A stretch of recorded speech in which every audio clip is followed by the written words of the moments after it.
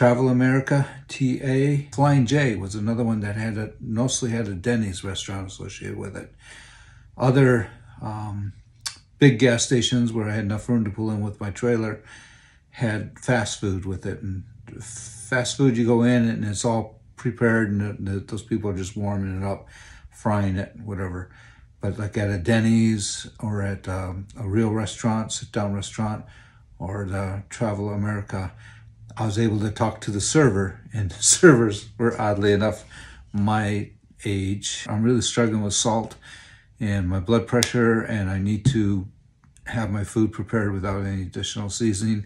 And they were like immediately accepting and understanding, and got the order out to me as I had requested, reduce the sodium, which ultimately helped me keep the blood pressure under control. So thanks.